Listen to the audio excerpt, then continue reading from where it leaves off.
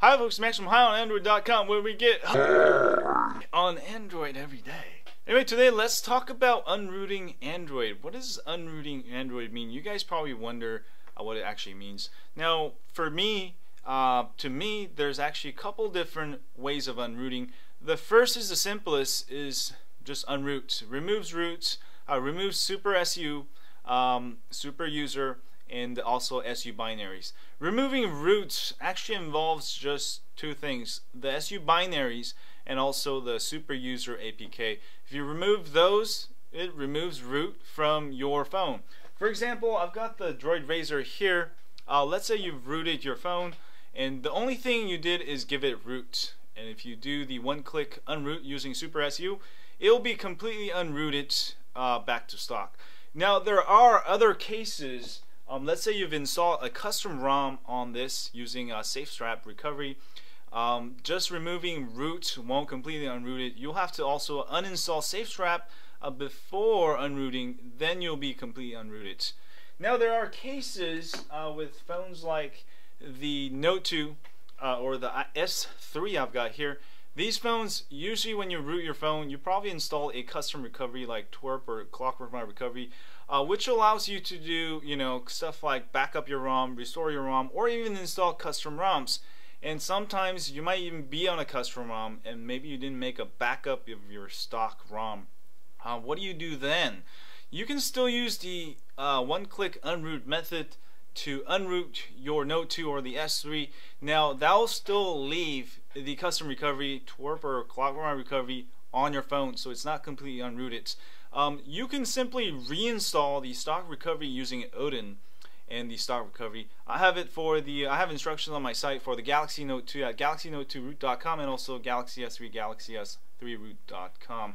That's for the newer Samsung devices. Now, if you're talking about the older devices like Galaxy S2 here, this one doesn't have a separate recovery, so if you want to get stock, you'll have to reinstall the stock kernel.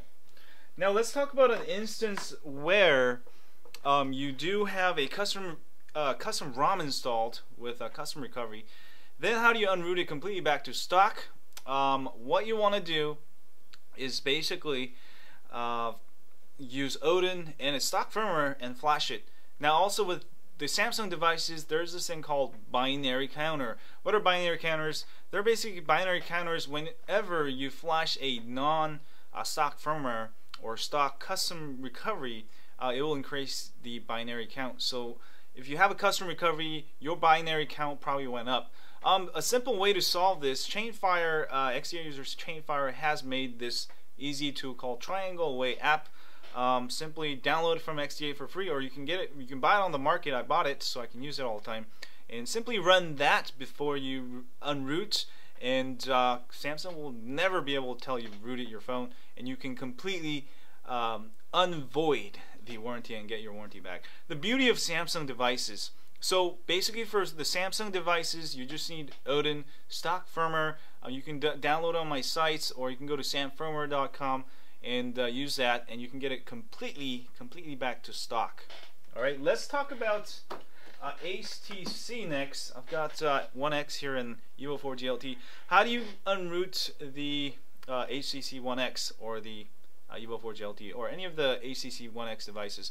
You can still use the one-click method if you somehow rooted your phone and gave it root, but most likely you probably went through htcdev.com, unlocked your bootloader, and then install a custom recovery and then root it your phone. That's how the process works for most HTC phones. So how do you unroot it? So basically, if you want to return it for warranty, you'll have to run this thing called RUU. Now, with the HTC devices, RUUs are very hard to find. Let me just take an example. This is a headache device because HTC provides a different RUU for every different country, China, Japan, Korea, whatever, right? So you have to find the correct country for your device, otherwise it will not work out of the box. There's a way to hack it so you can install any country firmware, but sometimes it's hard to find your country's firmware, so it's just a lost cause. It's just hard to unroot. Once you root, I don't actually recommend unrooting on the the newer ACC devices. Another reason why I'm staying away from ACC, they make it lockdown. And also another point to point out is with the Samsung devices, you can flash an older firmware. Let's say you want to go back to Gingerbread or ICS, you can just use Odin and flash it and it'll work.